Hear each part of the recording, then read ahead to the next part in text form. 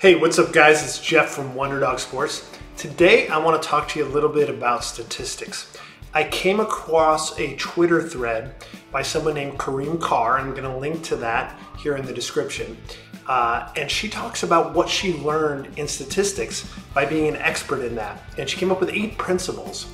And I want to talk you through those because I read them and I resonate with them, and I can definitely apply them to how I approach sports betting. I'm a very statistical minded person, studied that at Northwestern. It's what I use in my handicapping, and it doesn't come naturally to a lot of people. Some people look at statistics and just say, I don't understand it, let me look at something else. But for those of you that are interested in taking a statistical approach to handicapping, if you're doing it yourself, these are important principles, I think, that you can apply in sports betting. And I want to walk through what she had to say and give you my bent on that. Okay, so these were the 8 principles that she learned while studying statistics that she thinks can help others. Let me go through each one and give you some thoughts. Principle number 1, good rules often fail. People are often surprised when great seeming rules fail. She rarely is. People who rely too much on binary logic-based thinking will find one exception to a rule and immediately trash the whole rule. Don't throw the baby out with the bathwater. Great point here. How does this apply to sports betting? Well, we often come up with systems, okay? And that's really what we're doing, is we come up with a system to predict the outcome of games, and then we use that system to make our bets, and if we're doing it right, we're tracking the results, and we're looking and to see if that system works. And when it does, and it's working consistently, it's great. That's when we're on a winning streak and nothing can fail. But what happens when a system that used to work stops working, or it looks like it may stop working? This is one of the biggest challenges I have. When I have a bunch of systems that have been historically correct, and then things change and they start to lose. Is it a short-term normal variance, because you cannot win every time, and is it gonna bounce back? Or something fundamentally shifted that system doesn't work anymore? Her caution is to not throw the baby out with the bathwater. If something just looks like it isn't working anymore, don't just toss it out. There's risk on the other side of hanging on too long, and I'm guilty of this. I started my career handicapping in the NFL, and I absolutely crushed it for years with underdogs. Just underdog. I was destroying the books. And I settled into something in my mind that says, picking NFL underdogs is the only way to go, and that's how I'm going to do it forever. It's how I put my name on my company. But I learned that some things changed, and I fell victim to that really 2 seasons where I lost back-to-back after winning for 5 or 6 straight seasons in the NFL. And I had to adjust. I had to ask myself, what's changed, and what can I keep that was working, and what do I need to adjust? And I shifted then to betting more favorites and more balanced. I have not given up on underdogs, but I had to be more selective with them and add in more favorites and totals to get back to my winning ways.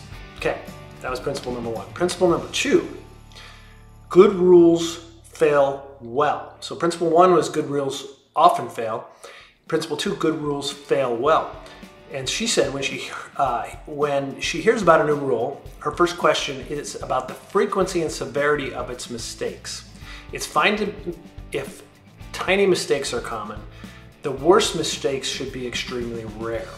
So if we have a system, first of all, we should be setting that up in a logical way. If we say we're gonna bet underdogs after a 21 to 23 point loss on Monday Night Football, that's not real logical. It may prove in the past to have worked and predicted correctly winners in the next game, but it's probably more like chance. A better system is one that makes logical sense to you.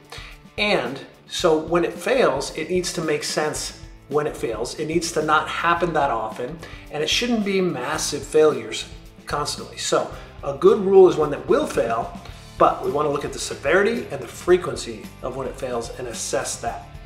Okay, principle number 3, information isn't free. This is an important one because it looks like on the surface information is free. There is a ton of information out on the internet, and I utilize that. I scrape a lot of sources I get information to utilize in my systems and my models. But we need to think of it as a commodity, okay? It costs time and money to obtain and to analyze and to manipulate and to store.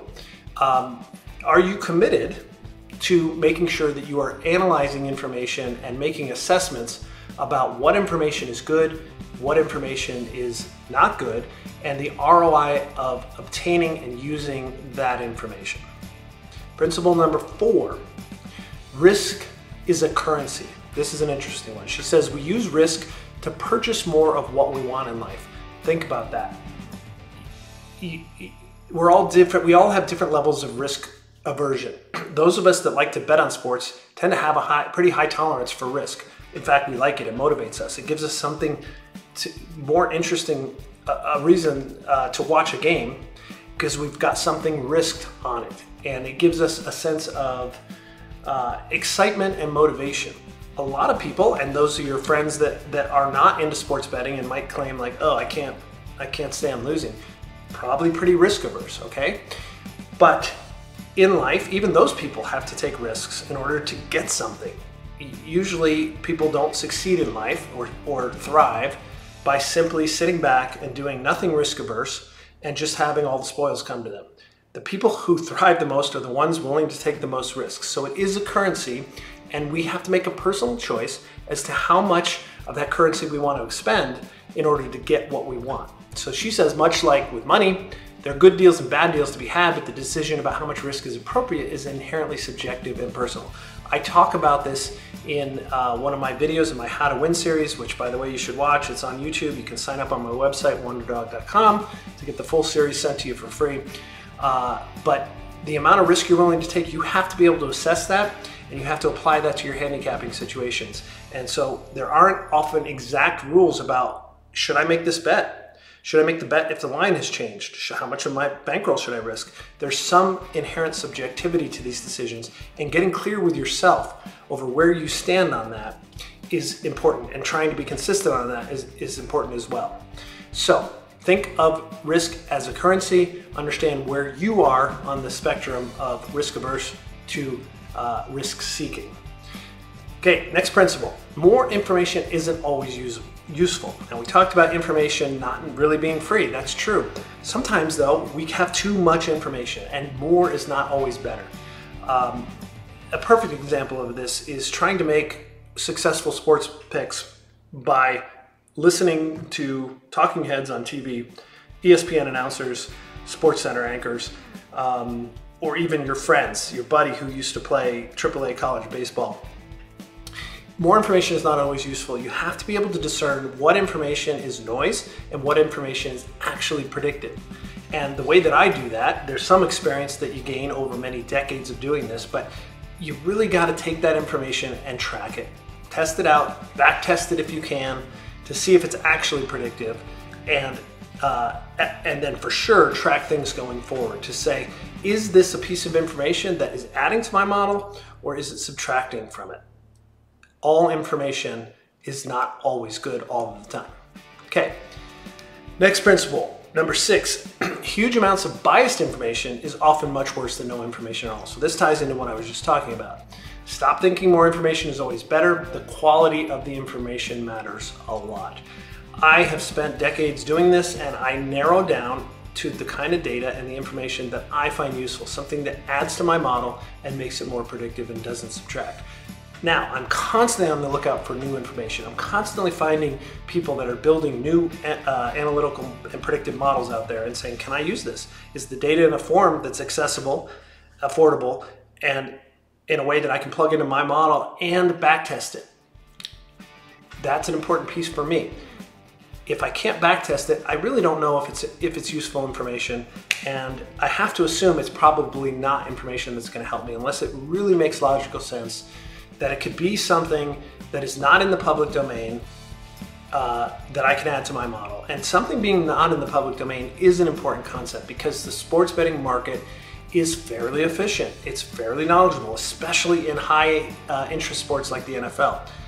Most people know, and the betting market knows most information all the time. If you're able to get information that the betting market doesn't know about, like an injury that hasn't been announced yet, it's gold. but most of us, most of the time, don't get that information, but seek it out. Okay, seventh principle.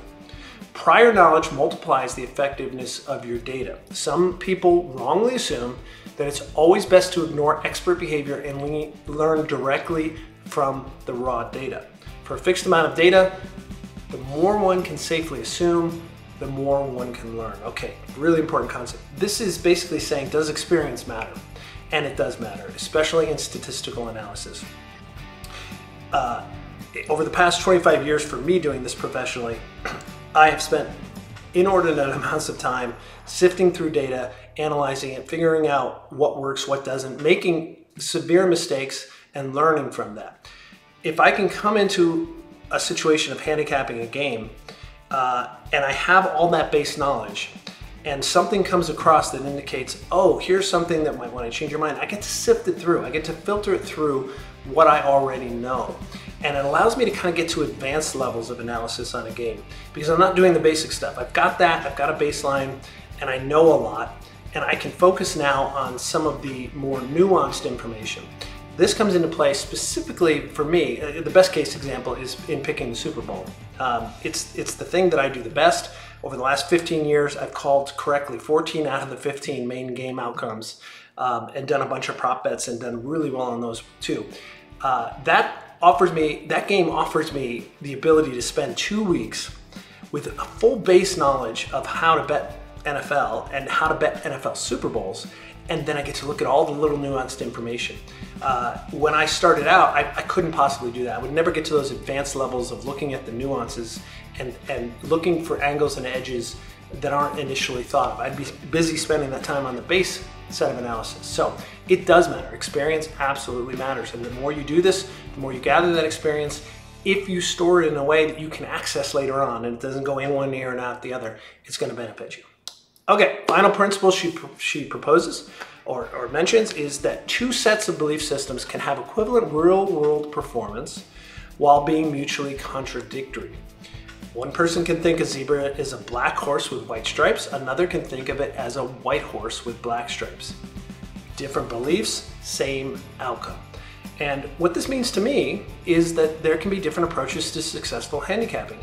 I approach it very much from an analytical and statistical standpoint, layered on top of with a heavy dose of understanding human behavior and psychology, of other bettors, of the betting market, of the players and the coaches.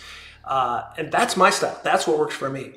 What would never work for me is using gut feel and watching a game and saying, oh, I really believe, based on having watched tons of games or played this sport, that X is going to happen and Y is not. In fact, I've learned, for me, that it's the opposite. If I rely on gut feel, if I'm watching the game and let my eyes lead me, I inevitably get it wrong. I think this is one of the reasons why sports betting is so hard to win, especially NFL, which people watch with tons of attention, and your eyes can fool you. I believe that, at least. So I've learned to take the gut feel out of it. But I'm not going to dismiss that there might be some people that are successful with that approach, and we both come up with the same recommendation to bet a team for totally different reasons. And what I need to do in that case, and that other person, if we're talking or comparing, is not get too caught up in my way is right, or look, it's a black horse with white stripes, or it's a white horse with black stripes, and keep our eye on the ball, which is, who do we like, and are we agreeing on that? So remember that different approaches and different data can lead you to the same conclusion for different reasons. Okay, so anyway, I thought this would be helpful. It was something that I enjoy talking about because I love thinking about statistics, and this person put into words a lot of the stuff that I kind of know inherently, but wouldn't be able to articulate just off the top of my head. She did a great job of it. I thank her for that, and I wanted you to hear my thoughts on that as it relates to sports handicapping. Good luck to you.